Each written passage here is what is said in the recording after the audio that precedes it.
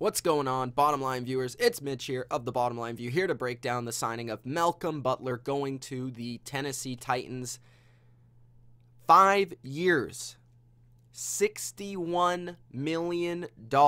Malcolm Butler is signing a huge contract to go play for the Tennessee Titans, reuniting with his buddy and former Patriot as well, Logan Ryan, corner that will be playing alongside Malcolm Butler. He's also joining Dion Lewis, former running back of the New England Patriots, his teammate of last year as well, who also signed with the Tennessee Titans. The Titans, Mike Vrabel, former Patriot.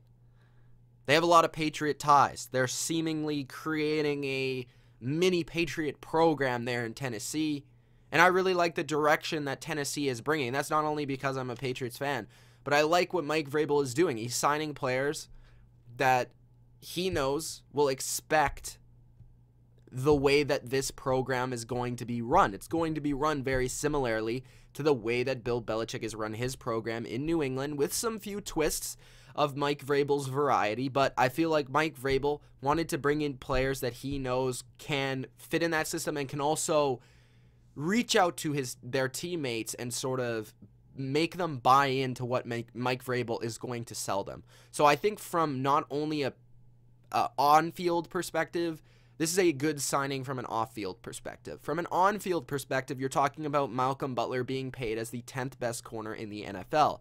That's pretty good. Usually in free agency, you would have to probably overpay a little bit more. Malcolm Butler was definitely not a top 10 corner last year. He definitely took a step back. Now, the season before, he definitely was. In 2016 and 2015, I would say he was a top 10 corner in the NFL, for sure. In 2017, he took a step back. He wasn't even the best corner on his team. Stephon Gilmore was definitely better than him.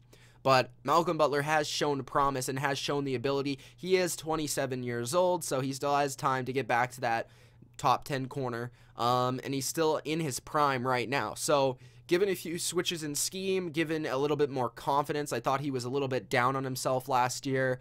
Maybe just bouncing back and having a better season. We don't really know if he had any injuries or whatever. So I think Malcolm Butler can definitely get back to being a top 10 corner and bring that edge and bring that aggressiveness to the Tennessee Titans and be worth this contract for sure. But I feel like a lot of the times with a guy like Malcolm Butler, who has the potential to be the way that he can play, you usually have to overpay. And I really don't think that the Titans overpaid that much for Malcolm Butler. I think this was a fairly fair contract, considering I think Logan Ryan was only a little bit less from what they signed him last year, which I would consider probably a worse contract, even though I think Logan Ryan is a good player.